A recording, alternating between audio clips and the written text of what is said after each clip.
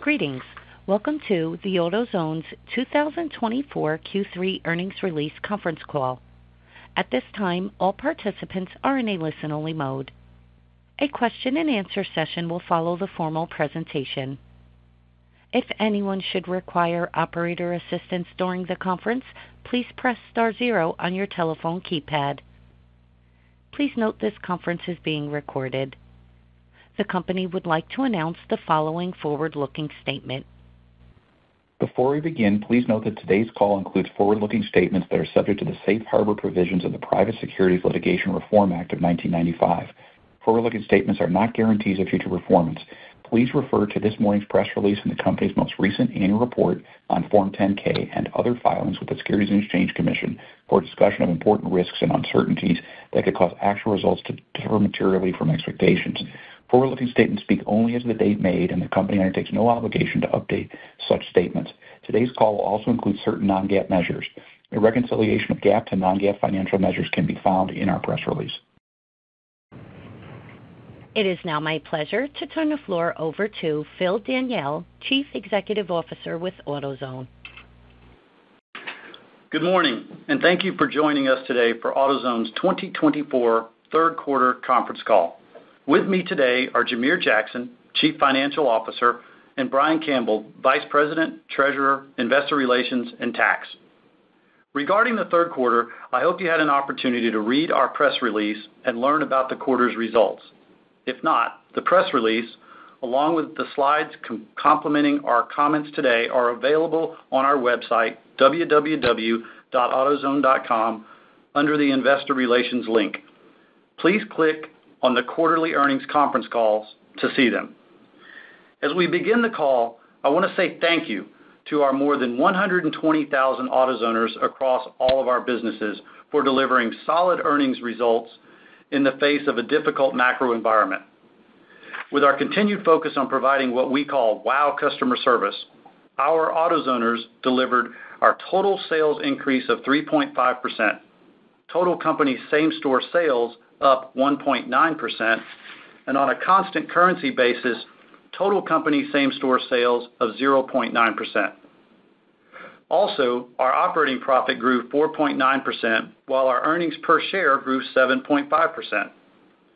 In spite of our lower-than-planned sales, we managed our business well, and we were able to deliver bottom-line results that continue to build on the phenomenal results we've had over the last several years.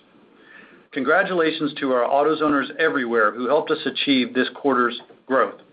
Your dedication to delivering on our commitment of wow customer service is always inspiring. Before I begin my comments on our third quarter sales, as a reminder, the backdrop to this quarter and every third quarter of our fiscal year includes tax refund season.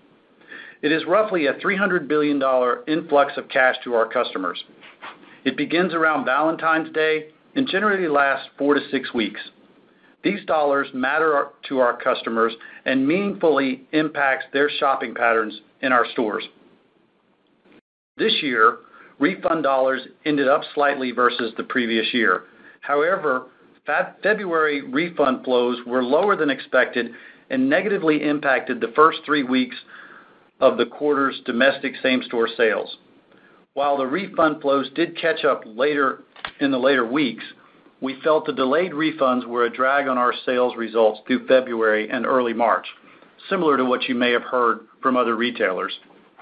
Secondly, the weather was unfortunately cooler and wetter than we had expected and planned, especially in the Northeast and the Midwest markets.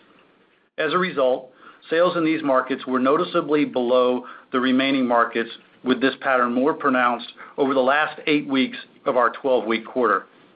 Again, extreme weather, either hot or cold, drives hard part failures and accelerates maintenance over time, thereby driving higher sales.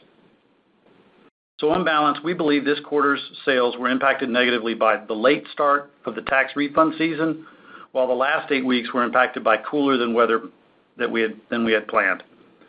Despite these headwinds, we also had many successes. We gained share in our retail business, and we believe we continue to gain share in commercial. We continue to be encouraged by our supply chain initiatives.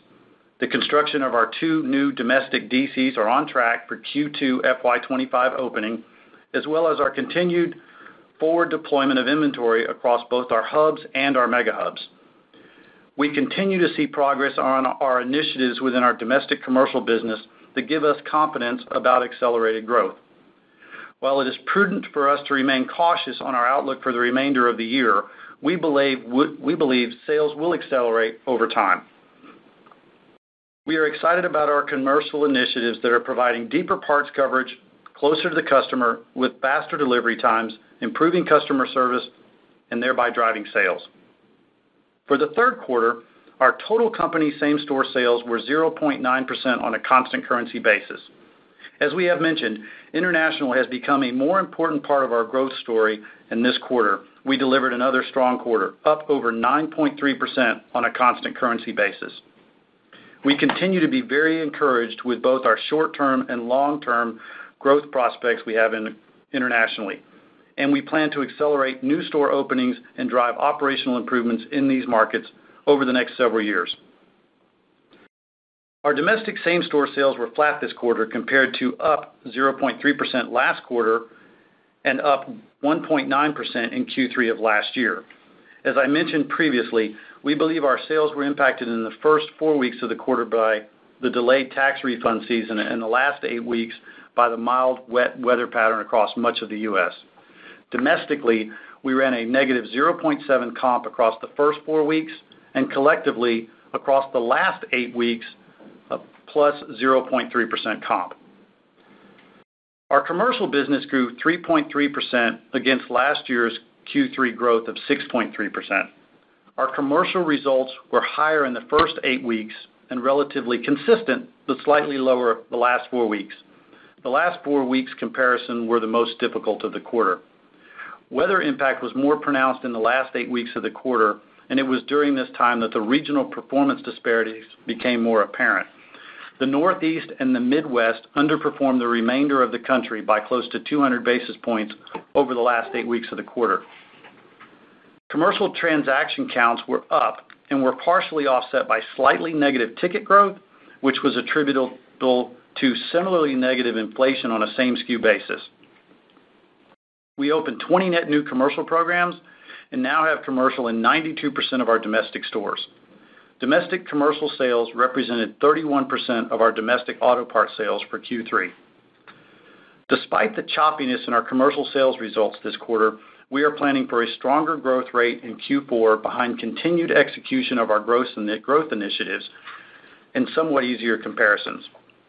Commercial sales growth continues to be driven by the key initiatives we've been working on over time: improved satellite store inventory availability, material improvements in hub and mega hub coverage, the strength of the Duralast brand with an intense focus on high-quality parts and products, and technology enhancements that make us easier to do business with. We are encouraged by our recently launched initiatives focused on improving customer service with faster delivery times. As we roll these initiatives to the majority of the chain, we are anticipating faster growth and accelerated share gains. Regarding domestic DIY, we had a negative 1% comp this quarter versus last year's comp of 0.6%. DIY ran negative 2% across the first 4 weeks of the quarter, positive 0.1% the second 4-week segment, and negative 0.1% comp over the last 4 weeks. Regionally, the Northeast and the Midwestern markets underperformed the remainder of the country by approximately 100 basis points over the last 8 weeks of the quarter, similar to our commercial business. Heading into the fourth quarter, we feel weather should be less volatile, and we are planning accordingly. Regarding our merchandise categories in the DIY business, our sales floor categories, in particularly discretionary categories, underperformed hard parts. We also saw several seasonal merchandise categories and weather-sensitive hard part categories being off our planned results due to the cooler-than-expected weather. Regarding this quarter's traffic versus ticket growth, our DIY traffic was down approximately 2%, while our ticket average was up only 1%. We expect our average ticket growth will return to more normalized levels in the 2 to 4% range as we get further removed from the higher inflation from the last couple of years. We attribute our previously mentioned DIY share gains to improved customer service levels in our stores and our in-stock nearing pre-pandemic levels, driven by most of our vendor partners returning to more normalized operations, meaning recovering from the pandemic sales surge and supply chain disruptions.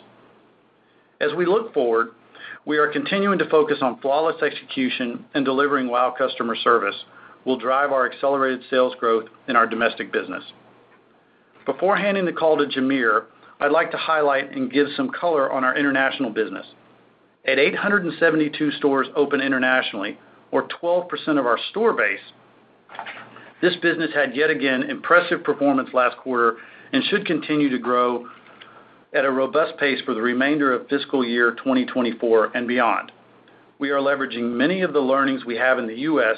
to refine our offerings in our international markets.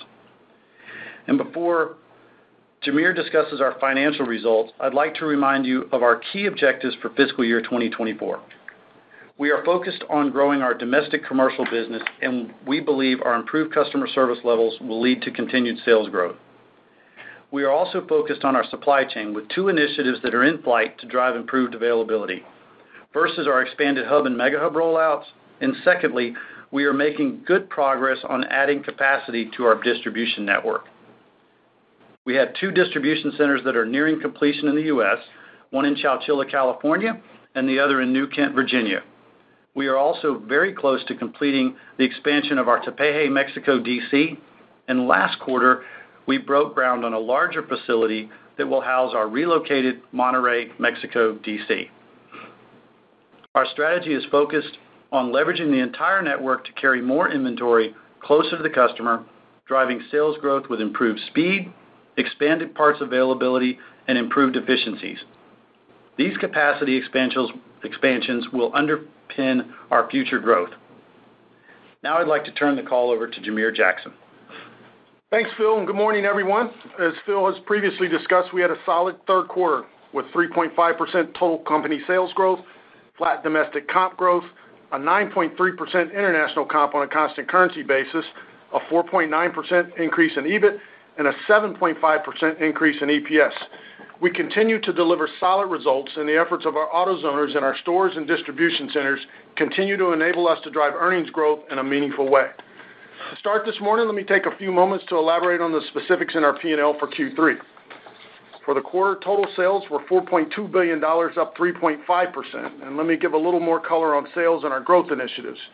Starting with our domestic commercial business, our domestic DIFM sales increased 3.3% to just under $1.2 billion, and we're up 9.6% on a two-year stack basis. Sales to our domestic DIFM customers represented 31% of our domestic auto parts sales. Our average weekly sales per program were $16,400, down 2.4% versus last year's $16,800. Now, as a reminder, we have added over 300 new programs over the last 12 months, and these new programs are diluting the overall sales per program. We are, however, extremely pleased that these programs are maturing significantly faster than our historical performance and position us well for the future. We now have our commercial program in approximately 92% of our domestic stores, which leverages our DIY infrastructure, and we're building our business with national, regional, and local accounts.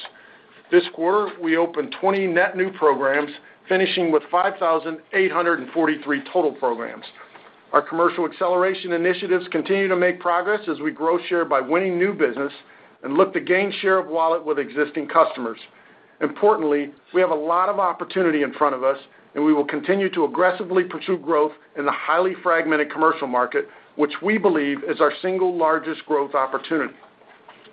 To support our commercial growth, we now have 103 Mega Hub locations with 2 net new Mega Hubs open in Q3. Our Mega Hubs continue to average significantly higher sales than the balance of the commercial programs and grew more than 3 times the rate of our overall commercial business in Q3. Our Mega Hubs typically carry roughly 100,000 SKUs, drive tremendous sales lift inside the store box, and serve as an expanded fulfillment source for other stores. These assets are performing well individually, and the fulfillment capability for the surrounding AutoZone stores is giving our customers access to tens of thousands of additional parts and lifting the entire network. We will continue to aggressively open mega hubs for the foreseeable future, and we expect to open well north of 200 mega hubs at full build-out. These assets are key to our growth plans. On the domestic retail side of our business, our comp was down 1% for the quarter. As Phil mentioned, we saw traffic down approximately 2%, offset by approximately 1% ticket growth. Over time, we would expect to see slightly declining transaction counts offset by low to mid-single-digit ticket growth, in line with the long-term historical trends for the business driven by changes in technology and the durability of new parts. While DIY discretionary purchases were challenged in Q3, we continue to see a growing and aging car park, miles driven back to pre-pandemic levels, a challenging new and used car sales market, and a consumer that is likely to continue to invest in their existing vehicles. As such, we believe our DIY business will remain resilient. Now I'll say a few words regarding our international business. We continue to be pleased with the progress we're making internationally. Our same-store sales grew an impressive 18.1% on an actual basis and 9.3% on a constant currency basis. During the quarter, we opened 12 stores in Mexico to finish with 763 stores and 1 store in Brazil, ending with 109. We remain committed to international, and given our success, we're bullish on international being an attractive and meaningful contributor to AutoZone's future growth. Now let me spend a few moments on the rest of the P&L and gross margins. For the quarter, our gross margin was 53.5%, up 102 basis points, driven by a significant improvement in our core business gross margins and 15 basis points from a non-cash $24 million LIFO credit in this quarter versus a $17 million LIFO credit in Q3 of last year. Excluding LIFO from both years, we had a very strong 87 basis point improvement in gross margin. Our merchandising and supply chain teams have done an exceptional job of driving gross margin improvement this year. I will point out that we now have $19 million in cumulative LIFO charges yet to be reversed through our P&L, and we expect this credit balance to reverse over the next couple of quarters. We're currently modeling approximately $10 million in LIFO credits for Q4 based on the deflation experienced this past year. Now, this compares to $30 million LIFO credit we had in Q4 last year, which means we would have a $20 million net headwind from LIFO and gross profit. As I've said previously, once we credit back the $19 million through the P&L, we will not take any more credits, and we will begin to rebuild an unrecorded LIFO reserve. Moving to operating expenses, our expenses were up 6% versus last year's Q3, as SG&A as a percentage of sales deleveraged 76 basis points. On a same-store basis, SG&A grew 3.3% as we continue to invest in initiatives that drive speed, productivity, and improve customer service. We are committed to being disciplined on SG&A growth as we move forward, and we will manage expenses in line with sales growth over time. Moving to the rest of the P&L, EBIT for the quarter was $900 million, up 4.9% versus the prior year, driven by our positive same-store sales growth and gross margin improvements. Interest expense for the quarter was $104 million, up 41% from Q3 a year ago, as our debt outstanding at the end of the quarter was $9 billion versus $7.3 billion in Q3 last year. We are planning interest in the $148 million range for the fourth quarter versus $109 million last year. Higher debt levels and borrowing rates across the curve are driving this increase, along with the extra week that we will have in this year's fourth quarter. For the quarter, our tax rate was 18.1% and up from last year's third quarter of 17.4%. This quarter's rate benefited 479 basis points from stock options exercised, while last year it benefited 595 basis points. For the fourth quarter, we suggest investors model us at approximately 23.2% before any assumptions on credits due to stock option exercises. Moving to net income and EPS, net income for the quarter was $652 million, up 0.6% versus last year. Our diluted share count of 17.8 million was 6.4% lower than last year's third quarter. The combination of slightly higher net income and lower share count drove earnings per share for the quarter to $36.69, up 7.5% for the quarter. Now let me talk about our free cash flow. For the third quarter, we generated $434 million in free cash flow. We had higher CapEx spending this quarter versus a year ago, and we expect to spend close to $1.1 billion in CapEx this fiscal year as we complete the addition of our distribution center capacity expansion ahead of schedule. I will also remind you that we generate a majority of our free cash flow in the back half of each of our fiscal years. We expect to continue being an incredibly strong cash flow generator going forward, and we remain committed to returning meaningful amounts of cash to our shareholders. Regarding our balance sheet, our liquidity position remains very strong, and our leverage ratio finished Q3 at 2.5 times EBITDAR. Our inventory was up 7.9%, driven by a combination of inventory per store growth to support our growth initiatives, improvements in in-stock levels, along with new store growth. Net inventory, defined as merchandise inventories less accounts payable on a per-store basis, was $168,000 negative versus $215,000 negative last year and negative $164,000 negative last quarter. As a result, accounts payable as a percent of inventory finished the quarter at 119.7% versus last year's 126.5%. Lastly, I'll spend a moment on capital allocation and our share repurchase program. We repurchased $735 million of AutoZone stock in the quarter, and at quarter end, we had $1.4 billion remaining under our share buyback authorization. We have bought back over 100% of the then outstanding shares of stock since our buyback inception in 1998, while investing in our existing assets and growing our business. We remain committed to a leverage target of 2.5 times and a disciplined capital allocation approach that will enable us to invest in the business and return meaningful amounts of cash to shareholders. So to wrap up, we remain committed to driving long-term shareholder value by investing in our growth initiatives, driving robust earnings and free cash flow, and returning excess cash to our shareholders. We're growing our market share, expanding our margins, and improving our competitive positioning in a disciplined way. And as we look forward to Q4, we remain bullish on our initiatives to grow sales behind a steady DIY business, a fast-growing international business, and a domestic commercial business that remains underpenetrated. I continue to have tremendous confidence in our strategy and our ability to drive significant and ongoing value for our shareholders. And with that, I'll turn it back to Phil. Thank you, Jamere. We are proud of the results our team delivered this last quarter. We remain on track to deliver a solid 2024, but we must continue to focus on superior customer service and flawless execution. Execution and our culture of always putting customer first are what defines us. We are well positioned to grow sales across our domestic and international store bases with both our retail and commercial customers. Our gross margins are solid, and our operating expense structure is appropriate for future growth. We are putting our capital investments where they matter most: our stores, distribution centers, and leveraging technology to build a superior customer service experience where we are able to say yes to our customers' need. Fiscal 2024's top priority has been enhanced execution. We are making good progress. Additionally, we have many strategic projects in varying stages of completion.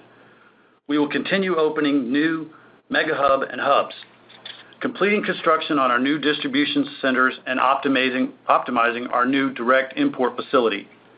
We are also in the early stages of ramping up our domestic and international store growth. As discussed, our international teams posted same-store sales comps on a constant currency basis of plus 9.3%, continuing several years of strong growth. While I mention all these investments in FY24, AutoZone's biggest opportunity remains growing share in our domestic commercial business. We continue to believe we have a solid plan in place for growth for the foreseeable future. We know our focus on parts availability and wow customer service will lead to additional sales growth. We are excited about what we can accomplish, and our AutoZoners are committed to delivering the results. Now I'd like to open up the call for questions. Certainly. At this time, we will be conducting a question-and-answer session. If you would like to ask a question, please press star 1 on your telephone keypad. A confirmation tone will indicate your line is in the question queue.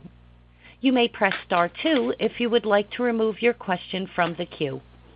For participants using speaker equipment, it may be necessary to pick up your handset before pressing the star keys. We do ask to please limit yourselves to 2 questions. If you have any additional questions, you may re-enter the queue by pressing star 1. One moment, please, while we poll for questions. Your first question for today is from Bret Jordan with Jefferies. Hey, good morning, guys. Morning, Brett. Good morning, Brett. Could you talk a little bit about the cadence? You commented at the end of the quarter in the commercial business ended a bit softer and obviously very early in Q4, but could you give us any color sort of as we've trended sequentially into the fourth? Yeah, the commercial business, like we said, has been choppy. The last 4 weeks were the more difficult compares for the quarter. And, as we said several times, I hate being the weatherman, but this particular spring has been challenging for us from a wet and cooler season. And, typically in the latter half of the quarter, we start seeing some improved performance around, the hot weather categories like AC chemicals and AC hard parts and battery sales, et cetera. And we just didn't get that through the last several weeks of the quarter. Okay. And then I guess on a calendar year basis, could you maybe give us some color where you see inflation, in pricing for your mix as the compares, I guess, get... Yeah. On the inflation front, that has definitely been challenging as we've come off several years of, hyperinflation, if you will, at our average unit retail on both the DIY side and the commercial side, frankly. I suspect, the average unit retail, same SKU inflation would get back to more normal growth levels as we move further and further away from the inflation that we had over the previous years. Those inflation numbers start to come back, as we get in the later quarters of the calendar year, and I suspect they'll return to more normalized levels over time. Great. Thank you. Thank you, Brett. Your next question is from Chris Horvers with J.P. Morgan. Hi, good morning. It's Christian Carlino on for Chris. First question on gross margin. Supply chain crisis aside, you've grown the commercial business pretty considerably over the past couple of years. So could you speak to, I guess, the degree of vendor rebates you've yet to receive and how long you should benefit from this catch-up period for all the growth that you've had since prior to the pandemic? Well, certainly, our gross margins, as it relates to our relationship with vendors, has an opportunity to improve. As Phil mentioned previously, we are coming off a period of significant hyperinflation, particularly in the areas like freight. Quite frankly, we saw snarls across the majority of the supply chain. It impacted them from the standpoint of having higher labor costs, higher input costs in total. So we're starting to see that abate, and that's given us an opportunity to go and negotiate for some deflation as we move forward. We're still in early innings there, and I wouldn't say that all of the inflationary pressures have abated, but we're certainly in a much better position today than we were a year ago. Got it. That's helpful. And then now that you're starting to lap some of the earlier signs of maintenance deferral at some of the tire centers, are you starting to see trends improve with that cohort of customers? And just broadly, can you speak to the performance at like the national accounts, the tire centers, the buy here, pay here dealers, and then the up and down the street mechanics? I would say if you kind of broke apart those segments that you just talked about, probably the most challenged group of customers are customers that are, drive their repair revenue from tires. Tires have definitely been a pressure point.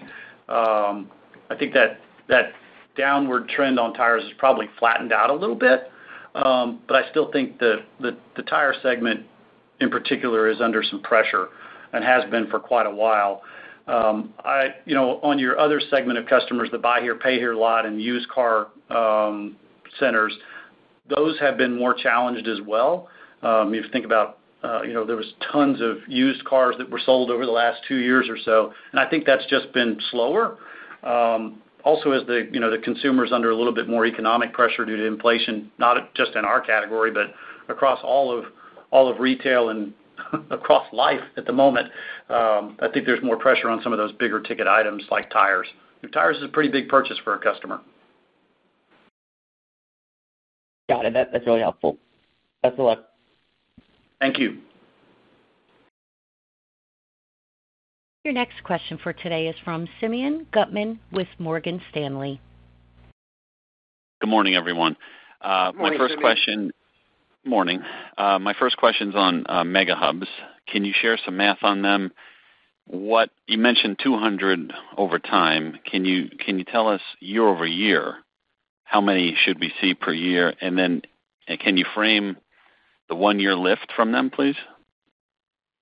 Yeah, so certainly from a mega hub standpoint, we're pretty excited about our future there. As we've announced, we'll likely have over 200 mega hubs at full build out. Last year we opened 20. We're likely going to open less than that this year. And we've got work to do, but our pipeline is very strong and our pipeline is robust as we look into FY25. So we're going to go as fast as we possibly can. These are big boxes and, difficult to find places. But we've done a really good job and worked really hard to fill up that pipeline, and you'll start to see that accelerate as we move into FY25 and beyond. Yeah, I'll just add on, these have been great stores for us. I think, looking over history, we thought we'd have 30 to 40 of these things in various markets, and, now we see line of sight to, like Jamere said, well north of 200 mega hubs, and the hubs are still an important part of our strategy as well, which have slightly less SKU count, 30 to 40,000 less SKUs than a mega hub, but both of those store bases are great for us. They help significantly on the commercial side of the business, and they lift the DIY market as well. So they're great assets for us and perform better than our normal stores. And then can I ask, I know you don't give forward guidance, in thinking about fiscal 25, the first half and the second half, is it fair to think that there's not a hockey stick, but it will be second half weighted? In other words, the top line backdrop improves mildly, hopefully from weather, but you are going to lap some big gross margin gains, core, non-LIFO, while you'll need the top line to lever the expenses. So it looks like you could see some, second half weighting in next year. Curious if that's, some thoughts on sequencing for next year. Yeah, like you said, we don't give guidance, but here's some things that I'll tell you that I'm excited about. One is, weather has been challenging. And I think, over summer's going to heat up. We should get the merchandise categories and mix and things of that nature will help our sales as we move a little bit forward. And although slower than we'd like, our commercial initiatives are working, and we think those will continue to mature over time. And, in a segment where we're underpenetrated in share, below 5% share on the commercial business, we think we have ample opportunity to continue to grow over time with improved service, improved hard part and expanded part availability, and better service and delivery based on the things we talked about. Parts investments, mega hub investments, and technology investments that will grow our sales. But it's not going to be a hockey stick that turns around in 6 weeks or something. It's going to take time. Yep. Okay, thanks. Good luck in the fourth quarter. Thanks, Simeon. Your next question is from Greg Melich with Evercore ISI. Hi, thanks, guys. I wanted to follow up on inflation because it sounds like it was still across the box slightly positive in the quarter, but I think I heard in commercial that it was same SKU, slightly negative. So could you just give us a little more of the detail on that? Yeah, I think two things from an inflation standpoint. Number one, the backdrop is we're coming off a period of significantly more inflation last year. So as we look at this year and look at that impact on our ticket growth is lower than it's been historically, and quite frankly, that's had an impact on the top line growth. You've heard me say a number of times that while hyperinflation is difficult from a cost standpoint, from a top line standpoint, inflation has been our friend, and we just don't have that tailwind, right now. We do expect inflation to normalize over time, but the high freight costs that we had and the significant inflation that we had in the industry is just not there right now. And this industry has been very disciplined about passing that inflation through, but also in times where the inflation is not there, we've also been disciplined about the pace with which retails are raised. So we feel pretty good with where we are in total. We think inflation is going to return, but right now it's running significantly lower than it was a year ago and lower than what we've seen historically. And just to be clear, in the quarter it was 0? Yeah, we saw, ticket growth, across the business be very muted in the quarter. We're seeing, some inflation in certain categories. In other categories, you're seeing hardly any inflation. And as we manage our way through that, we've just got to make sure that we're pricing dynamically to price for inflation where we see it, and in places where you don't see it, obviously we're being disciplined, like this industry has been for a really long time.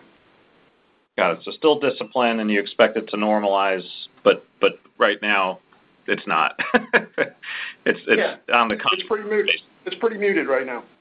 Yep, fair enough. And then my follow-up was just to understand a little bit more about the consumer trends. I know you've talked in the past that we really haven't seen trade down on the DIY side at all. I'm just curious if that started to show up as a way. I think you mentioned maybe fewer items in the basket. Could just double-click on that a little bit.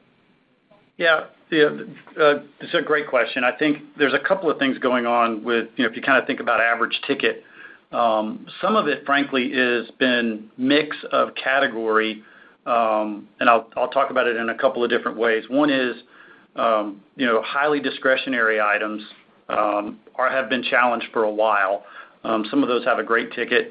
There's probably slightly fewer pieces in the basket, but I think some of that has been driven by the environment and the weather. Big jobs like air conditioning, if you will, those have been definitely muted in the springtime. Those are big jobs that have big tickets, multiple parts in them. When it rains, you're probably going to sell 2 wiper blades. And when it's nice, people decide to do a tune-up. You may have, all kinds of filters that have significantly more pieces per transaction in them. So I think ticket average will improve. It's not going to be improved based on, hyperinflation like we've had over the last couple of years.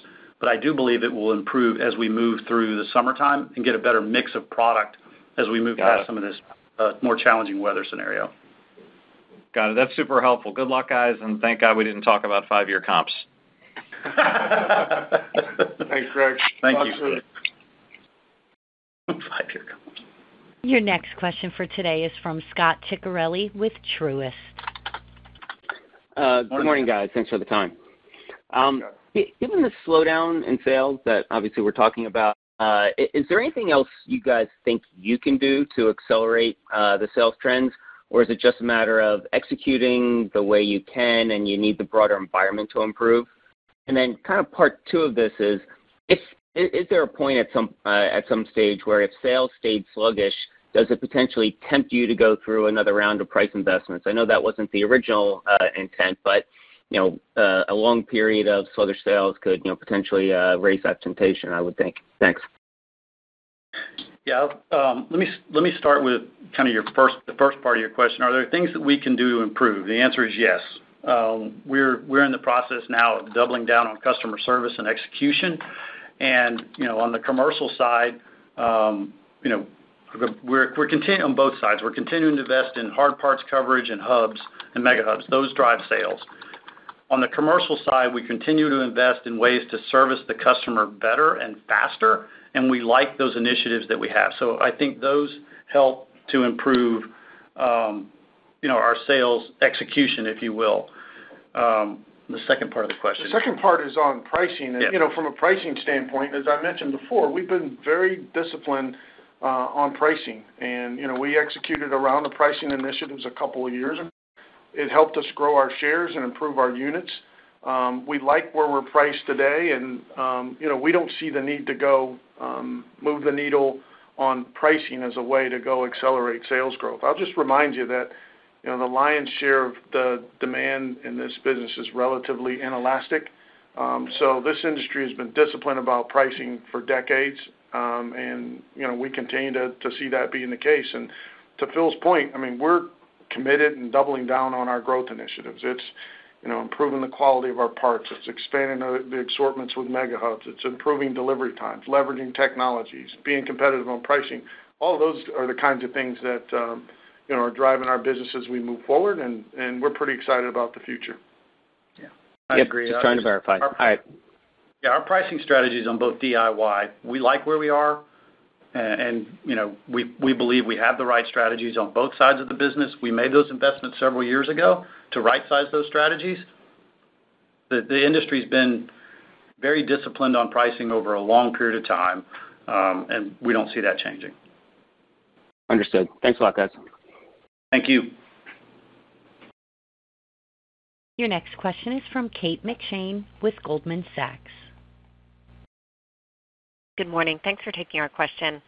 I just wanted to clarify, I think you mentioned in the prepared comments a mention of store growth, and I wondered if that was more of a domestic comment versus international comment. Should we see an acceleration of the store openings here? And we wondered if just with the sheer amount of growth you've seen over the last few years, do you think some of the demand weakness that you're seeing is just due to the sheer volume of what your current store base is handling? Yeah, we've talked several quarters ago about our aspirations to expand and accelerate our store growth in the back half of the decade.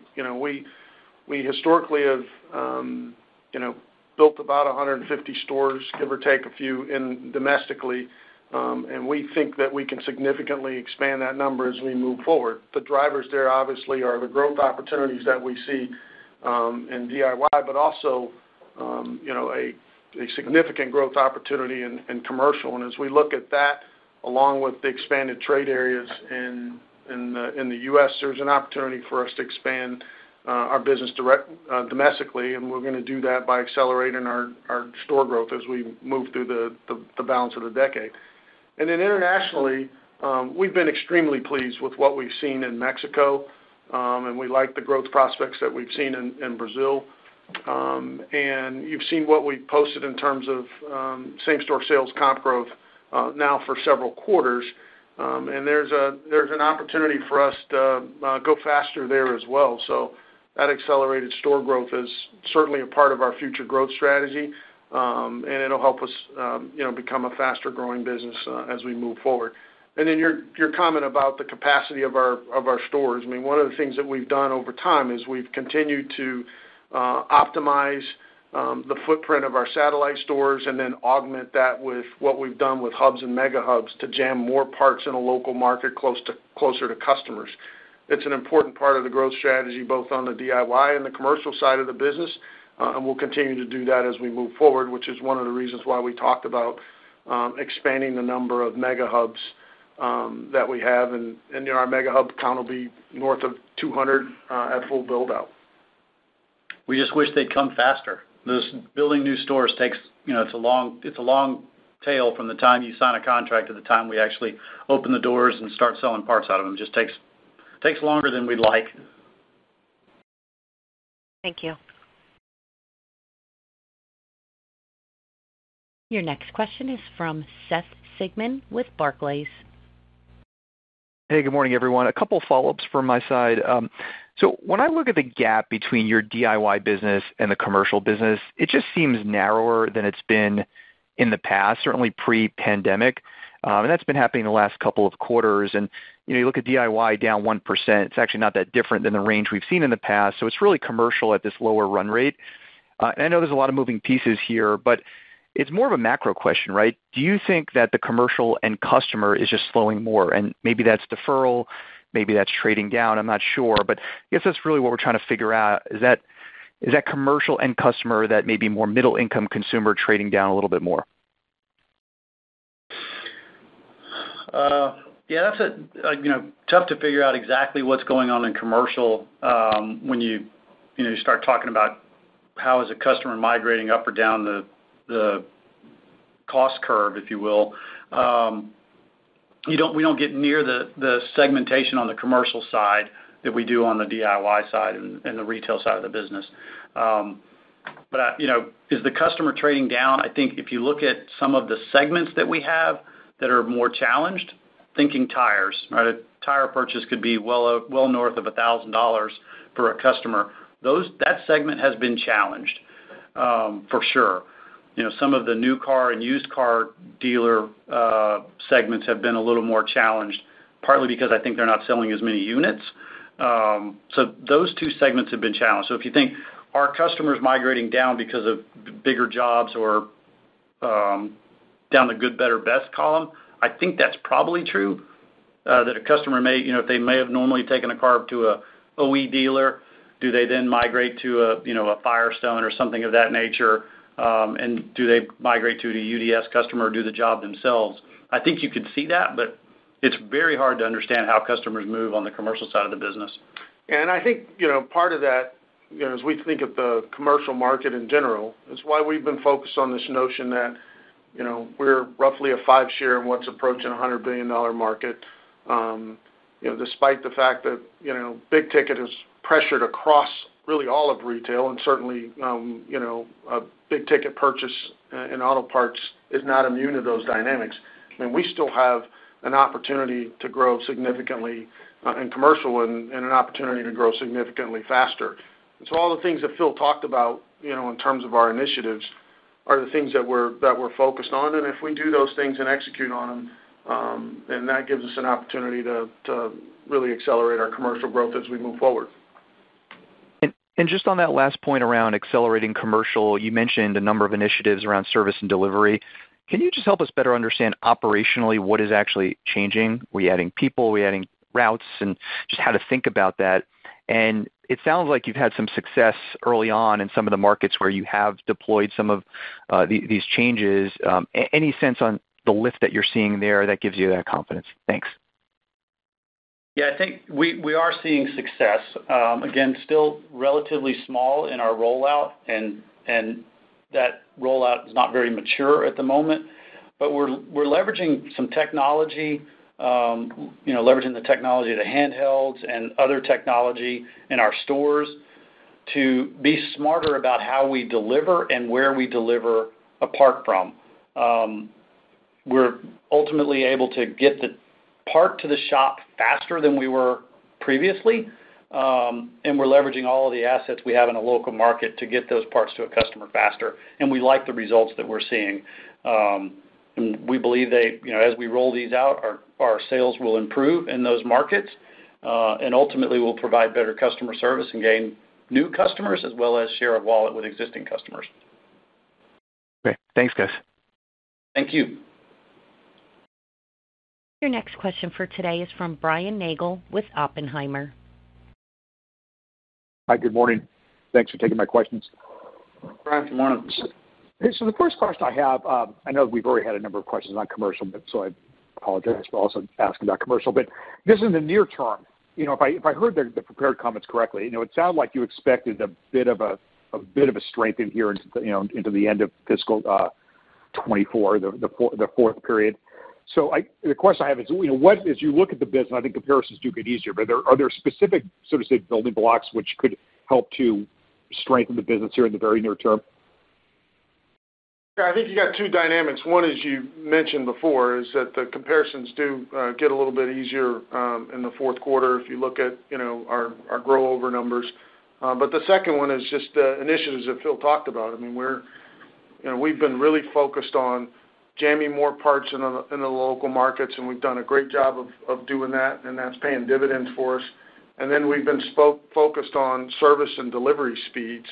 And if we can win the game in terms of parts availability with jamming those parts in the local market, and we can get them to the customer faster, those are things that are going to drive our business as we move forward. So again, we're excited about where we are and excited about the opportunity to accelerate our growth as we move forward.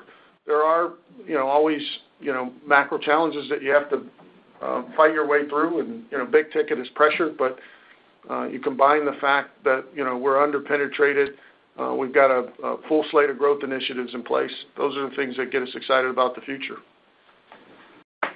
Well, thanks, Jamere. Then my follow-up, again, it's also a follow-up, but just with respect to the consumer, I mean, you operate in a unique part of retail. A lot of the spend that happens in your stores is not necessarily discretionary, but there's a lot of chatter out there right now across consumer about maybe some incremental pressures on the lower income consumer. So the question I have is, are you seeing that? As you look at your business and the data that's available to you, are you seeing clearly or somewhat clearly signs of incremental pressure on this core consumer that's affecting their shopping patterns? Yeah, I think Big ticket, I think, is been a challenge for the consumer in all of retail, not just us. Like you said, big pieces of our business are break fix, starter, alternator, battery. Your car's down, you've got to fix it. And those tickets, while they're large, they're not, it's not thousands of dollars. It's, a starter or an alternator could be a couple $100. Certainly puts pressure on the low end consumer to, have to have that money come out of pocket. And they're under pressure. But discretionary categories have been under pressure for, frankly, quite some time. They all exploded during the pandemic when there was a lot of money in the consumer's pocket. And they've certainly been more challenged over the last, 18 to 24 months. And that continues.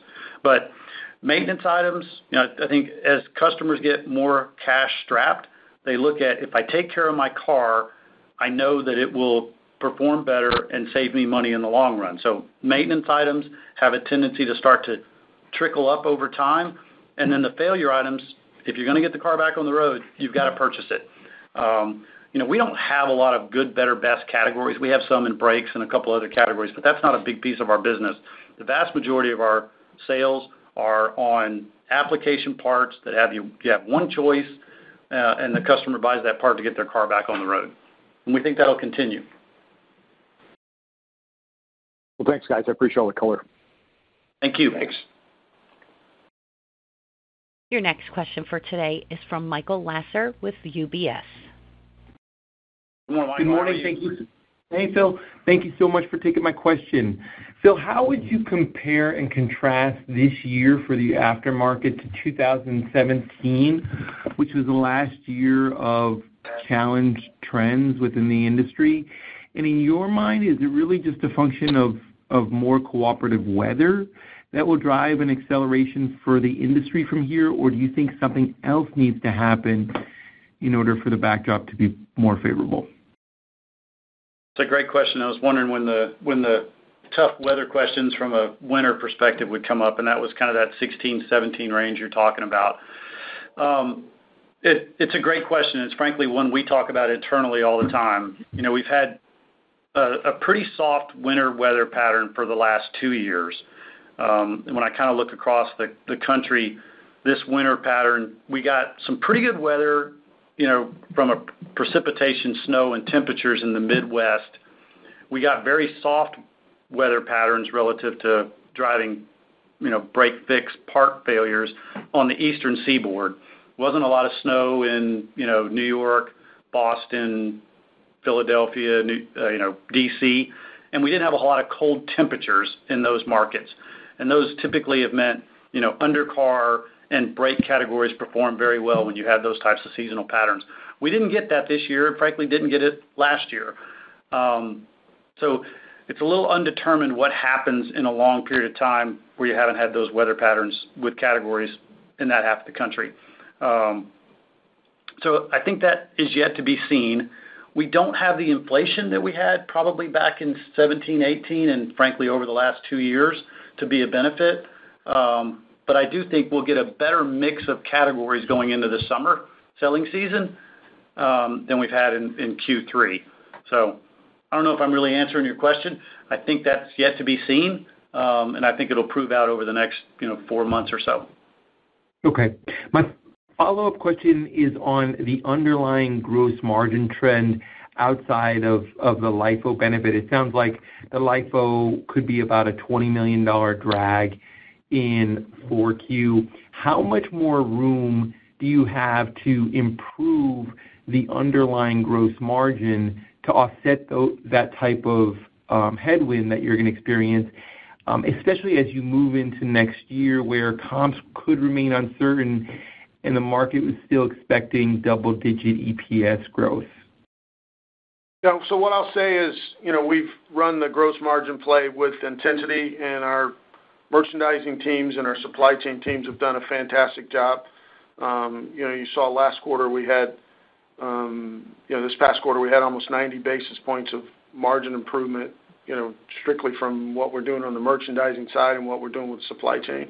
I wouldn't suggest that those numbers are going to be as high as we move forward. We are coming out of a period where we had some pretty significant inflation that we got some deflation. And as we mentioned a little bit earlier, we're not getting the ticket necessarily to help us from a gross margin standpoint. So that will be muted some. But, we believe that, we'll have the potential to offset most, if not all, of the pressure that you see from a LIFO standpoint. Thank you very much and good luck. Your final question for today is from Max Reklenko with TD Cowen. Great. Thanks a lot, guys. Good morning.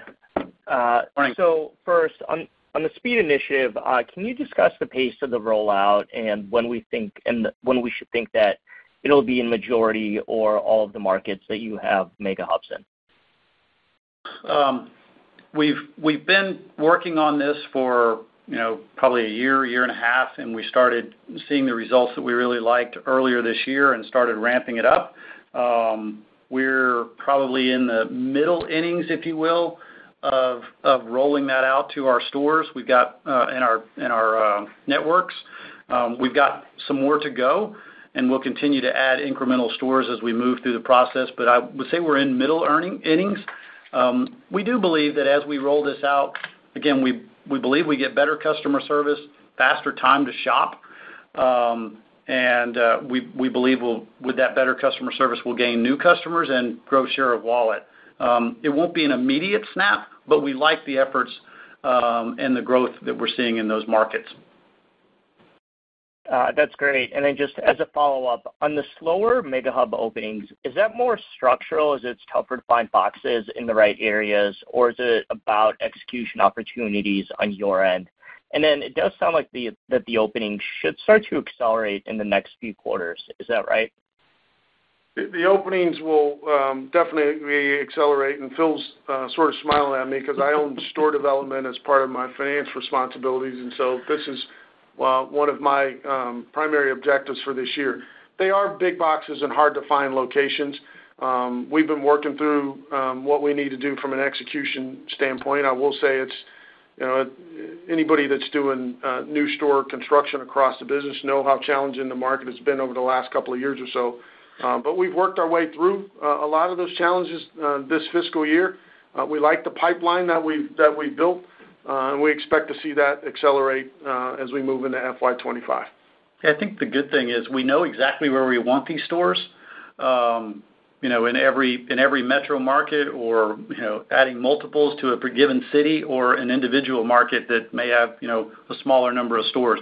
We know where we want to be. We want to make sure we get them at the right distance from our current locations, and they've got to have good routes so they're easily accessible to the other markets. And then you got to find the spot that is a great retail location and a great place to do to fulfill and get these expanded parts to our shops and our stores fast. And it takes time. We'd love to go faster because they're great boxes for us, and I know they help us on both DIY and commercial. That's great. Appreciate all the color and best regards. Great. Thank you. Okay. So before we conclude the call, I'd like to take a moment to reiterate that we believe our industry is in a strong position and our business model is solid. We are excited about our growth prospects for the remainder of the year, but we'll take nothing for granted as we understand our customers have alternatives to shopping with us. We have exciting plans that should help us succeed for the future, but I want to stress that this is a marathon and not a sprint. As we continue to focus on the basics and strive to optimize shareholder value for the future, we are confident AutoZone will be successful. Lastly, as we celebrate Memorial Day next Monday, I ask that we all remember our country's heroes, both past and present. We owe these great Americans a tremendous debt of gratitude. Thank you again for participating in today's call. This concludes today's conference, and you may disconnect your lines at this time. Thank you for your participation.